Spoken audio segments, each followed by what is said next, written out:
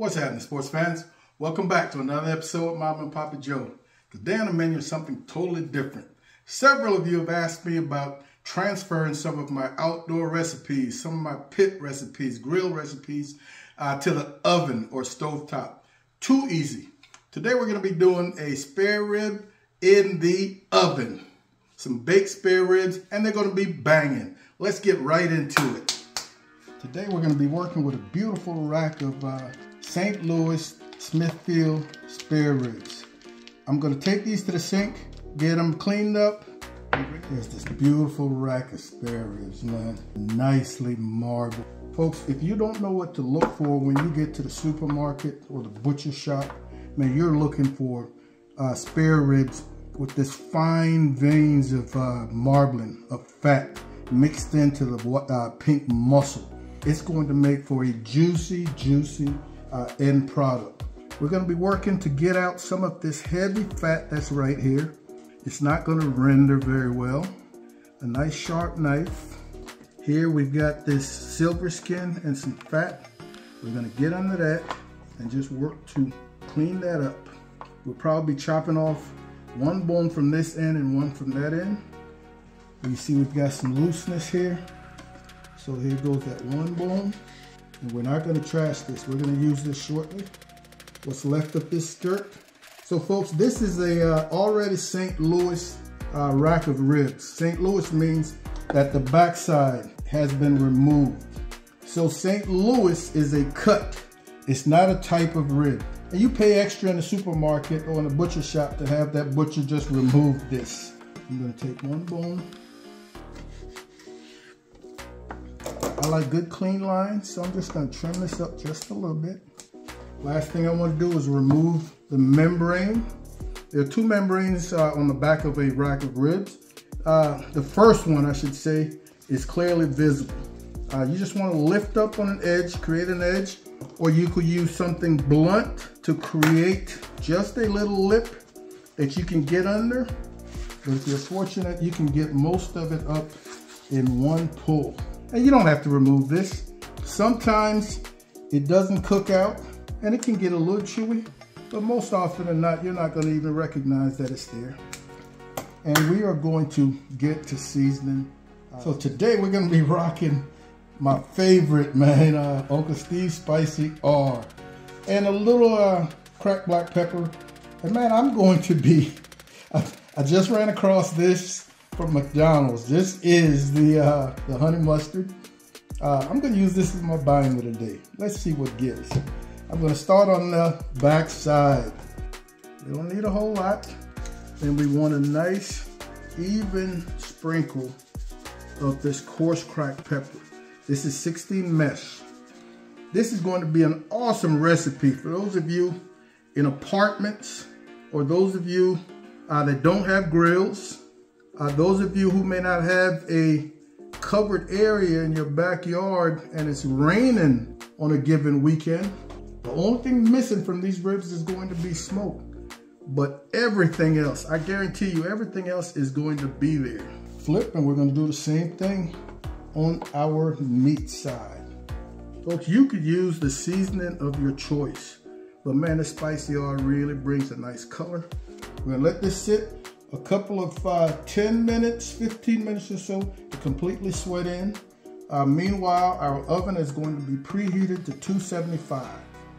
And one of the things you always have to do once you've got your ribs ready to go into the pit or the oven or whatever the case might be, make sure you position it, then push both ends together. What it does is thickens. It thickens and evens up your rack of rib so that you get an even cook. We're going in on one of the middle racks, second from the top. We're going to be looking at 2.5 to 3 hours uncovered. This is the rib trimming. In this pot, I've got 1.5 cups of plain water. So in with the little bit of rib trimming from that rack, I'm going to make a bit of a stock. I've got 1 whole crushed garlic clove and a little piece of onion, a little Uncle Steve, and I am going to bring this to a boil on the stove. Once it reaches a boil, I'm gonna turn it down to a simmer, and I'm just gonna let this cook uncovered for as long as it takes to get down to about a half a cup.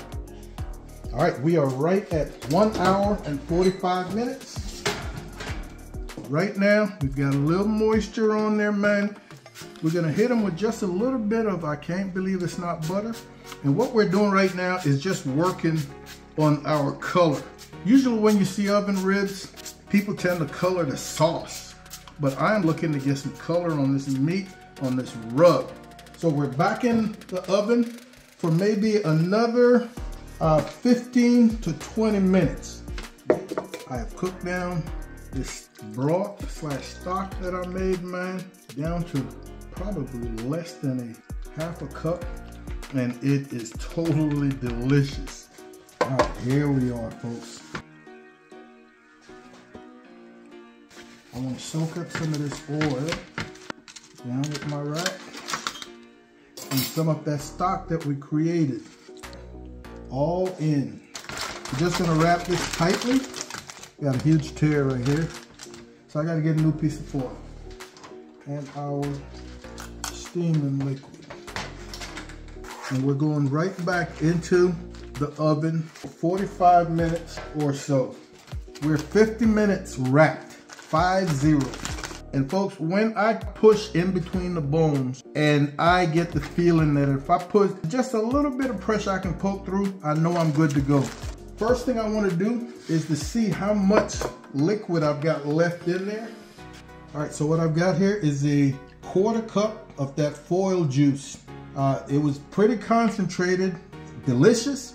I added just a hair of water to bring it to a full 1/4 cup. And I'm gonna come in here with some Texas pepper jelly, peach habanero. And I am going to add about 3 tablespoons and just heat it up. That way it flows nicely. All right, so our glaze is nice and hot. We're gonna glaze both sides because we want both sides to taste good. Oh yes. And come back and flip. We've cranked our oven up to 300, and we're just gonna set this glaze for about 5-10 minutes max. All right, folks. So 10 minutes setting the glaze, and then we gave it about 5 minutes to rest. So let's just go in here, man, and see what we've got. Let's see what kind of bones we're looking at.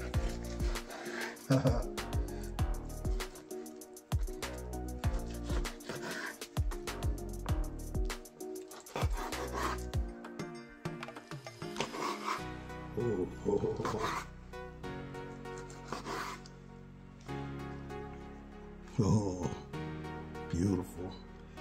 Nice little shine to them, man. Folks, oven ribs, man, absolutely beautiful. Look at that texture. Ooh, I'm not trying to squeeze, but that texture just beautiful. And this is not falling off the bones. It's holding together, but I guarantee you it is tender. And I'm just gonna pinch. Oh yeah, just, man. Oh my goodness. That is delicious. Take a bite of that, Mama. Wow. Yeah, it's good. Folks, by looking at these, man, you could not tell their oven. Somebody could easily be fooled. Now, when you taste them and you miss the smoke, you will definitely know that they weren't done on a smoker. So there we are, folks. Another simple cook, man. This time oven ribs. Right around under 3.5 hours. Anybody can do this. I want to thank you guys for hanging out with Mom and Papa Joe's as usual, man. We really appreciate you stopping in. Be on the lookout for another video coming very soon, as well as our Thursday night live streams. We'd love to have you there. In the meantime, Mom and I want you guys to take care of yourselves, look out for each other, and we'll see you when we see you. Holler!